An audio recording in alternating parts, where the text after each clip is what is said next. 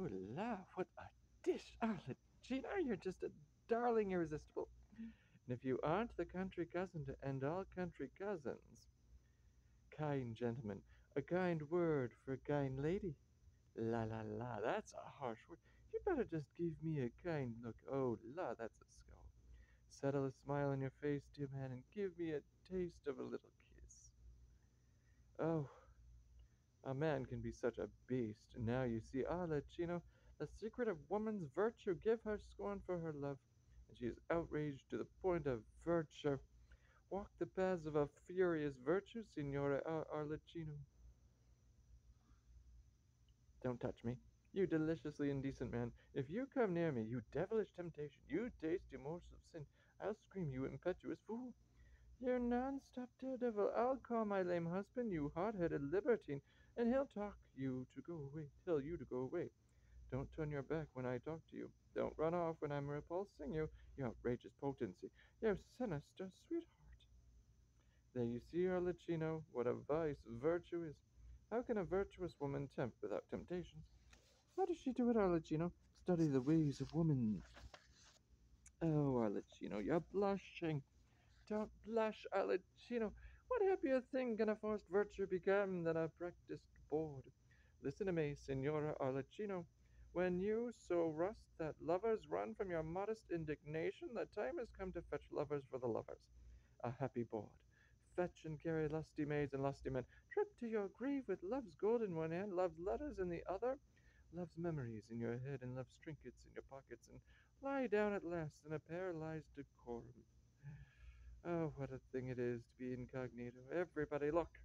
Look at the incognito. Who is inside this little darling whose memories lie behind these pretty eyes, whose bosom is swelling behind this swelled bosom, whose wisdom is behind this folly?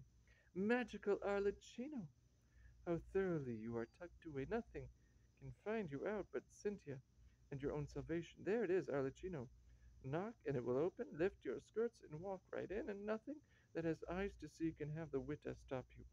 No husbands, no lovers, no old men, no young men. Arlecchino, have you forgotten about me? Woman, I have forgotten about you. Cruel Arlecchino, why are you dressed like that?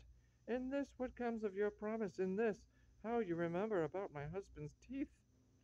Your husband's teeth. Little promises since I left you. I have been gnashing my own. Arlecchino had neither wine, nor meat, nor dessert, nor what he intended from you, and he has tossed your business from his pocket and is in a hurry pursuing a business of his own. How wrongfully you abuse me, Arlecchino. Could you not see in my impatience how I long to be rid of that old crow Coviello, and give you that banquet I promised you so fully? Only this favor, only play this one trick of my husband, and see how Flaminia can answer for promise. Wise lady, do you think that Arlecchino lives by foolish impulse? Who knows better than Arlecchino the folly of learning the same lesson twice? I will tell you a secret, Flaminia. Once, when Arlecchino was rich enough to own a very long sheet of paper, he catalogued on one side all the virtues of wisdom, all the lessons of caution, all the maxims of restraint, and would you believe it, they added up to the blessed truth. On the other side he catalogued all the follies of the world, all sweet promises, all tantalizing hopes, all yearnings and lovely cravings, all the hungers of the body, the soul, and the mind. And do you know? They added up to heartbreak, anguish, disenchantment, and despair. Little promiser, how was a man to choose? Very well, you chose wisdom, and so will have nothing to do with me. Then goodbye. No, no, I left wisdom to the wise man, and hugged all the sweet follies to my heart. Wonderful Flaminia, only make your promises tantalizing enough, and you can ask anything of me. Promise me bliss, and tell me what you want me to do. Arlecchino, you dear, clever madman, hurry into my house and be ready for Pantalone. I have sent for my husband and told him I have found a dentist for him to cure his breath. Hurry into the house, disguise yourself as a dentist, and return. Disappear, Arlecchino. He is coming. I fly. And remember, not a word of this to Coviello, that awful jealous man. Not a word. This way, Pantalone, shove it this way and pull a little harder. Don't fall. Oh, the poor man is falling. His strength. His strength. Keep up his strength, Coviello. Hee hee hee. Don't fall, Pantalone. Oh, if he falls, the poor man will never get up. I'll get up, curse you, and you'll never again get up. Don't tip the basket, Pantalone. Ah, he's crushing his foot. His poor old foot. He'll never walk again. Right through your door, you old eunuch, and walk into your bedroom and into your bed. Save his foot, and keep on walking. Thank heaven he didn't stuff it too full of lemons so that he could still drag it along. You didn't stuff it too full of lemons, did you, Pantalone? No, no, there's room enough for a body. Room enough for a body. Thank heaven for your sake, Pantalone. What a burden for a man to drag. It's a firm chest, Pantalone. It won't come apart. No, no, it could hold a man's weight and not come apart. Man's weight. Oh, wait. Man's weight. I'm pleased for your sake, Pantalone. A firm chest and it will not come apart. Aren't you pleased, Zani, for Pantalone's sake? Delighted, delighted for Pantalone. Flaminia, my kind neighbor, here is the chest of lemons Pantalone carried for you with the help of his good friend Zani and myself. A thousand thanks, dear neighbor, and depend upon it, Pantalone will find a way to reward you.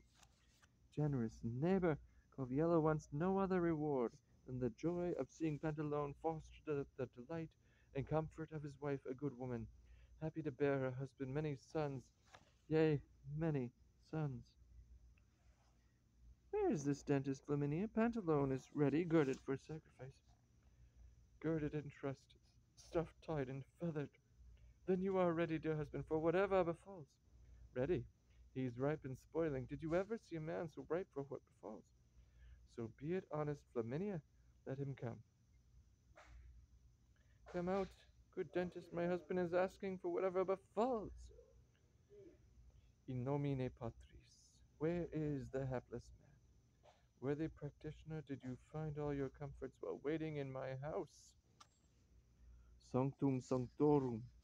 Lead me to my object. Praise heaven and your craft, good man. Here is the willing patient. Ah, simplex simplissimus. Shall we begin? Begin. Bring him a chair. A chair? A chair for Pantalone.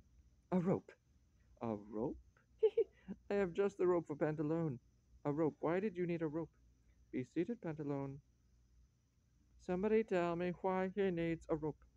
Put your faith in the dentist, Pantalone. Pantalone, this is your day of judgment. Running away, husband? Where is your great courage? Stop, Pantalone. What is there to be afraid of? Is there anyone afraid? Who is afraid? Not Pantalone.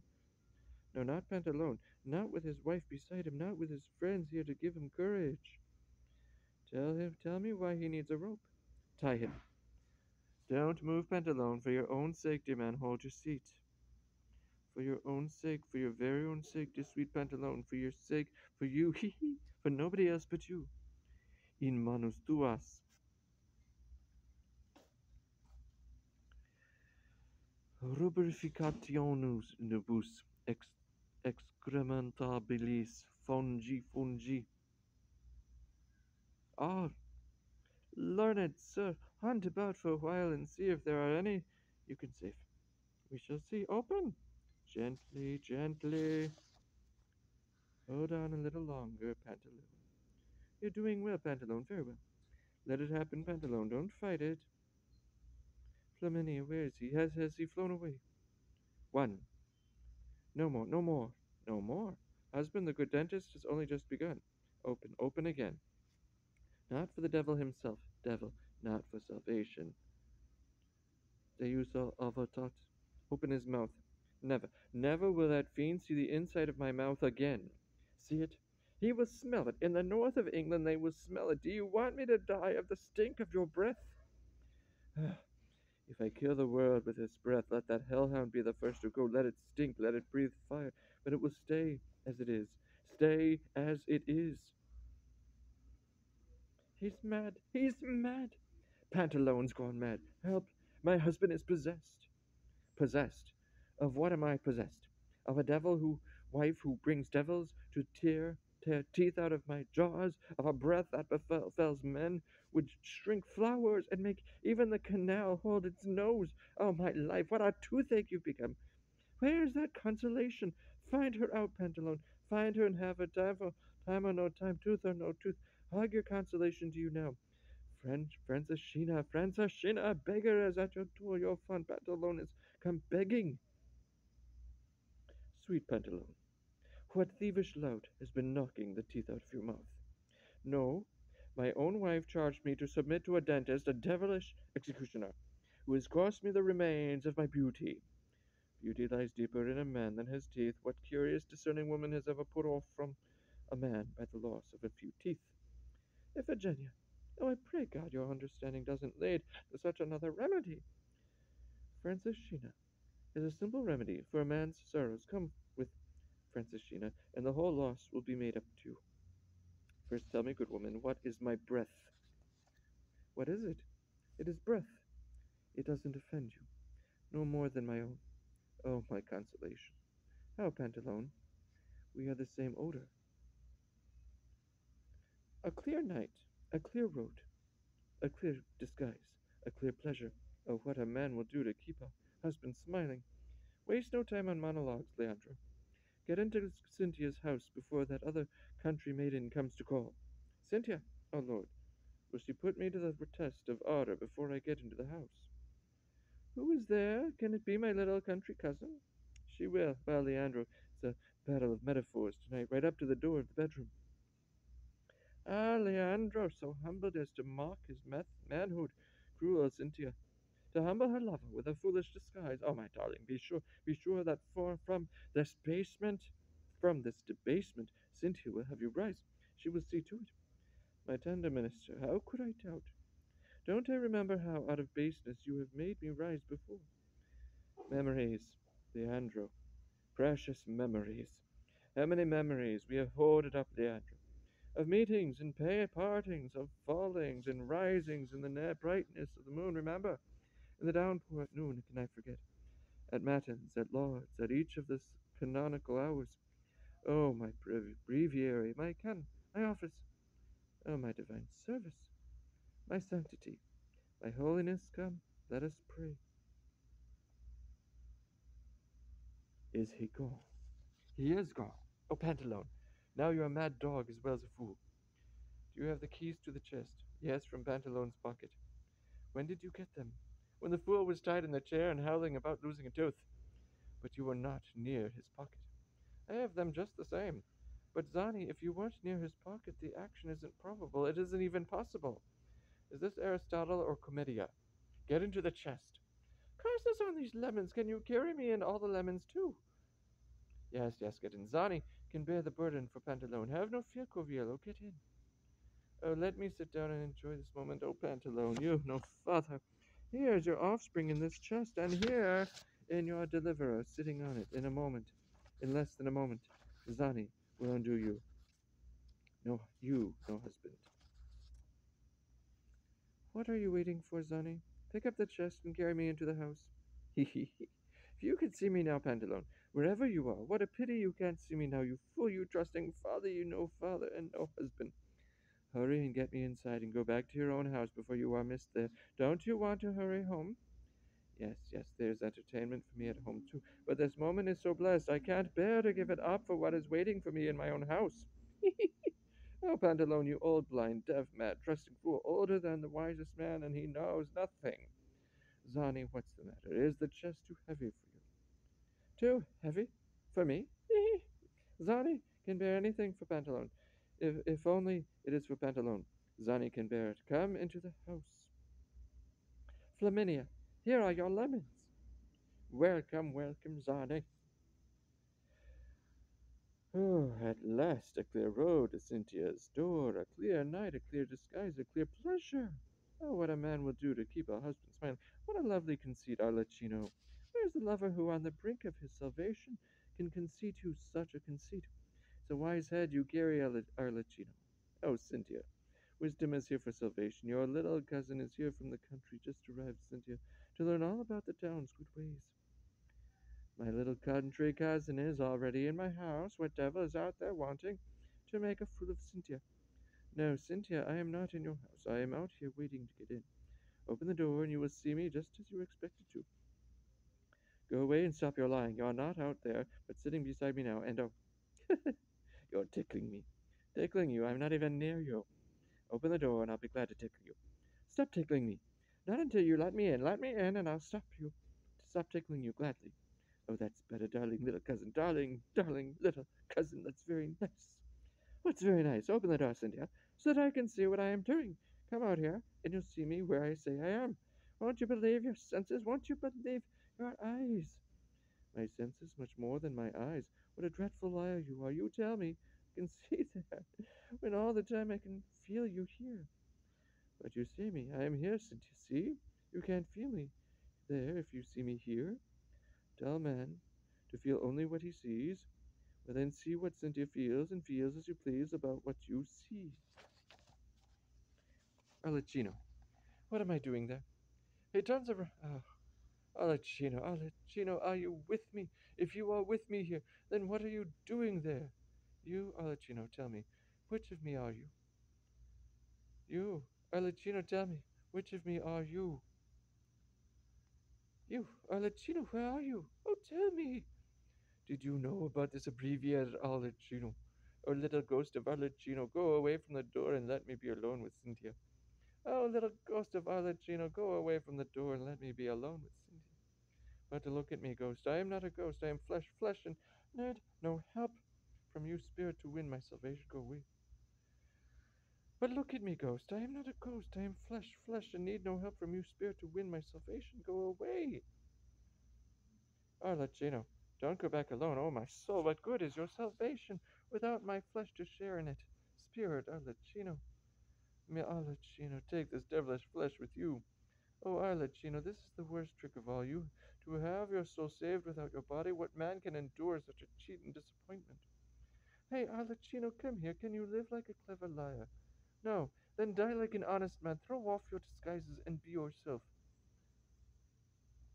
Pick your lying spirit clean. Cast out your fraudulent soul. Throw away your art, that phantom. Toss off that cheat, your laughter. Let your immortal flesh die as naked as the truth. There you are, Arlecchino. All right, kill yourself. Doctor! Miraculous doctor! How did you save yourself from hell? I was interrupted. Were you there, great man? Did the devil carry you all the way to hell? To its very door. What did you see there? Tell me. Whom did you meet? I'll tell you. When I got to the very gate, when I knocked to get in, and the strength of a promised mind to the door opened, someone came out to meet me. And who do you think it was? Who? Who? A devil? Worse, much worse. A monster. A three-headed thing. Worse than that. What horror met you? Myself. Myself came to the door, told me to go away, and went back and in without me. A miracle. A miracle, and hell come. Princess Sheena must hear about this. Princess Sheena, Princess Sheena. Another time, Zani. The doctor must get back to some business he was attending to. No, no, Princess Sheena must see the good doctor again, and have a magician to tend her child. Come out, Princess Sheena. The magical door's back.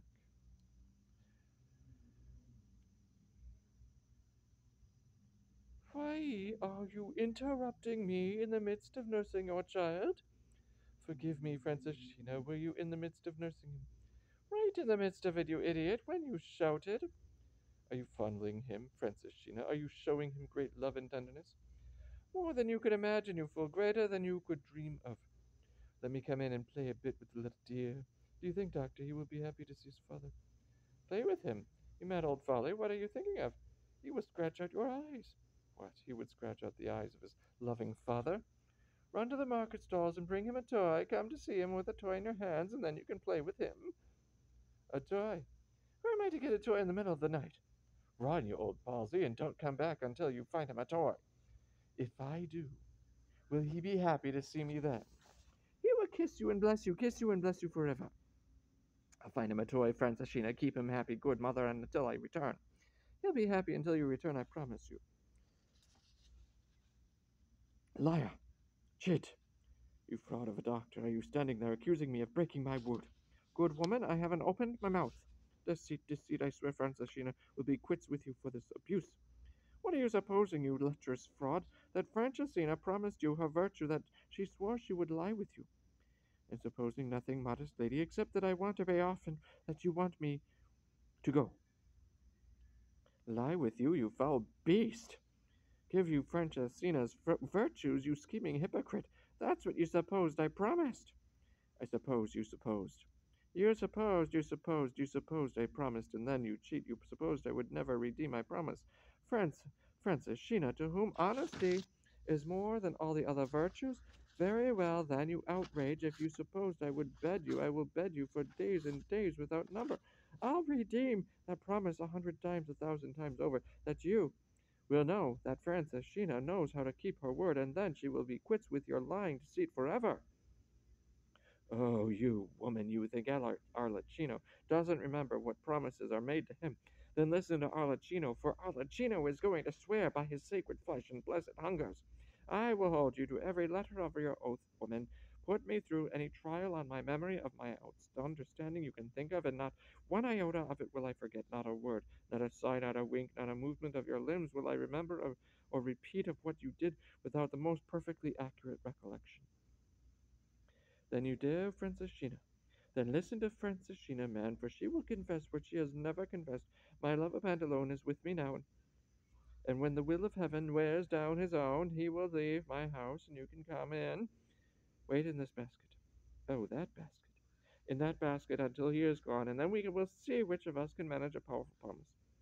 Then you dare Arlecchino. I, who can manage a million promises, promises without number. Very well, we shall see. Yes, we shall see. Are you ready? Ready. And none of your shouting and yawping. Do you hear? It is night, and my neighbors are tucked away in their beds, snoring and dreaming of modesty and heavenly rewards. Don't wake them, do you hear?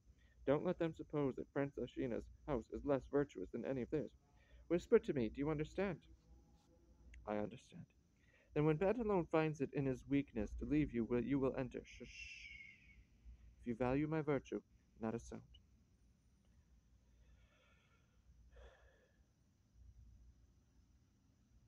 Pantalone! I thought I was meeting Coviello. Leandro coming from Coviello's house at this hour. And from whose house is Pantalone coming at this hour? Surely not Zani's. Pantalone. We lovers can abide each other's confidence. It was Zani's house, to be sure. Zani is such a blind fool, Leandro. What a comfort it is to have such a friend as Zani. As comfortable as having such a friend as Coviello. Quickly, come down the street with me and help me get rid of my masquerade. Yes, yes, then we can come back and masquerade as innocent friends. Leandro and Pantalone away all night on important business. Spoken like a lover. What a fool that vinegar husband is to mix with that oily lover. And what a fool that lover is to let her husband look over his shoulder. Arlecchino, you are wise to stay in the basket in the morning when all the husbands are propering about. Get down, Arlecchino, here come two more wise men. Zani, what are you carrying? Ah, Coviello advised me, with a little darling like to play with these. Franceschina forbade me to come back without them, and all night long Zani has run about getting them. Will they make him happy, Coviello? Will they please him? How did you come by a child, Zani? Has someone left one of at our door? That is my secret, mine and the crafty doctor's who is tending him, and Pantalone will never laugh at me again. But we will laugh at him, Zani. We have both outwitted him. Think, Zani, that a man lives who is such a fool. Ah, the world is not wise, Coviello. The world is not wise. Zani, you have just returned? Coviello, how fortunate to meet you now. My good friend Leandro. Pantalone, my dear. What are you carrying there, Zani? For my newly arrived child, Pantalone. A child? Where is it, Zani? With his mother, who has been watching over him this past night. Ah, blessed child. Are you to be blessed to Pantalone? Not so blessed as you, Zani. Could I be honest and hope to be blessed in my child as you are in yours? True, Pantalone, very true. Very true, very true. And you have had a good night too, Pantalone. Oh, very good, Coviello. Untroubled content? As untroubled as Zani's good friend. But Zani has been busy all night chasing another's pleasure. Pantalone too, my friend. Zani has found pleasure in my charity and the toys he has there for his loved one. Pantalone too, my friend. Pantalone too, as you know better than any man. And have you found pleasure in charity too, Leandro? Ah, great charity, and from a kind of toy too. And Coviello, the good man, he has shown charity too tonight. Don't you think so, Pantalone? Charity with toys, Leandro. My whole night has been nothing but charity and toys. Charity indeed, Coviello, great charity. Well, it was a blessed night indeed, of which all of us have nothing to remember but charity and mercy, and nothing to reap in the morning but gratitude and contentment. Yes, a blessed morning. A blessed morning, a good morning. Pantalone, husband, at least you are with me again. My own wife, did you miss me? Not once did I shut my eyes for remembering you are gone. Dear Flaminia. Husband, Coviello, thank God you are back this morning. My own Cynthia, were you anxious about my being gone? All night I lay awake wondering when you would return. My own Cynthia. Zani, my husband, at least you are back from your errand. Safe and sound, good Franciscina. Are you happy I did not despair and come back without the toys? If you had given up and come back without them, your Franciscina would have been lost. Excellent, mother. A celebration, dear neighbors. This is a morning for rejoicing. Pantalone and Flaminia ask you all to dine, and we will celebrate these happy reunions of true wives and contented husbands. A banquet. Come, O blessed morning, a banquet. Zani, dear husband, bring my laundry basket into the house before we settle to this banquet. Yes, dear mother, yes, yes. Let us help you, Zani. Coviello, let us help Zani carry his burden. Zani needs no help with baskets, Pantalone. Zani can carry baskets. For your sake, Zani. For Zani's sake altogether. Altogether. Altogether, friends. Heave ho! My friend, the beggar, the doctor, my little helper, my conspirator, my promise. Doctor, what are you doing in my basket? In this the bundle to be carried into your house? What a kindness we were doing for your wife. Kindness for my wife, then it was a kindness returned, because only last night I carried a chest into your house, with just such a burden inside it. Zani, don't let the world know that our good friend has a lover coming to his house. No, and Pantalone will keep it secret that only this morning did he meet a lover coming out of Coviello's house, who is, as all the world knows, a cuckold. Ha! Then tut! He is a lover too, and of Pantalone's wife, whom Pantalone could not please. Not please? I, who am a lover and a father too, not please. This, from an old jealous cuckold, an impotent old fool. I, impotent. Pantalone calls me impotent. I, who produced a child bigger than Pantalone's. No, no, he did not even produce a child. He produced a chest of lemons. Nothing but a chest of lemons. Ask this devilish doctor what a child I produced yesterday. Doctor! That is Coviello's mad country cousin who cannot utter a syllable out of his mouth. Latin. Latin comes out of his mouth, and children out of the ground. That is how mad he is.